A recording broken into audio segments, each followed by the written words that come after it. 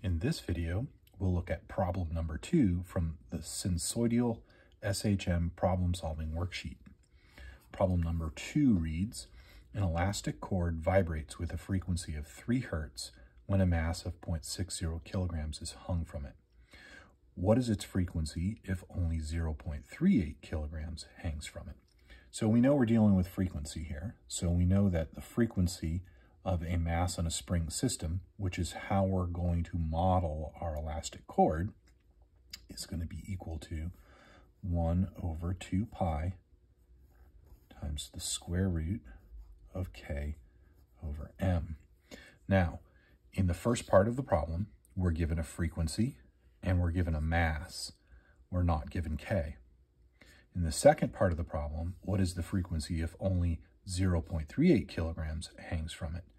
Well, we're given a mass, but we're not given a frequency or k. So we are missing the k value for this spring.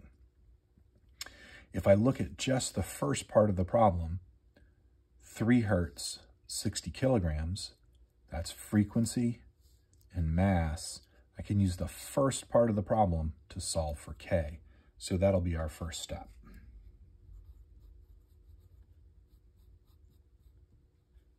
So for step number 1, solve for the k value.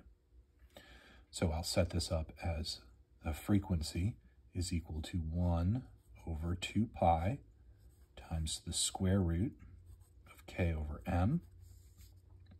So now we know that our frequency is 3.0 hertz, and that's equal to 1 over 2 pi times the square root of an unknown k, but a mass of 0.6 kilograms, 0.60 kilograms on the bottom here.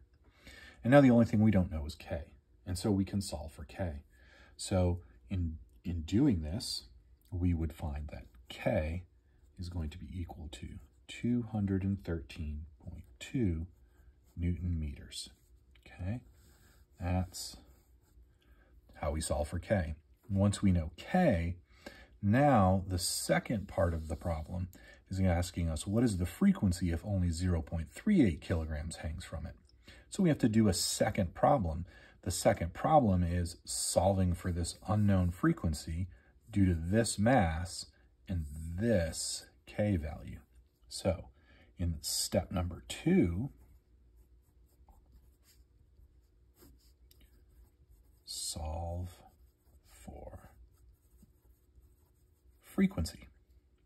So we will have the frequency is equal to 1 over 2 pi times the square root of our k value, 213.2 Newton meters, all divided by a mass of 0.38 kilograms.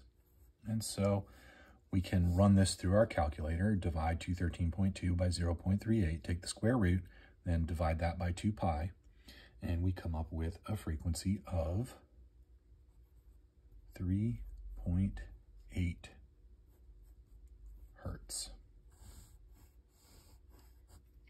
So, interestingly enough, if you look at this formula, we decreased the mass and it increased the frequency, which is exactly what we would expect because the frequency and the mass in this formula have an inverse relationship with each other.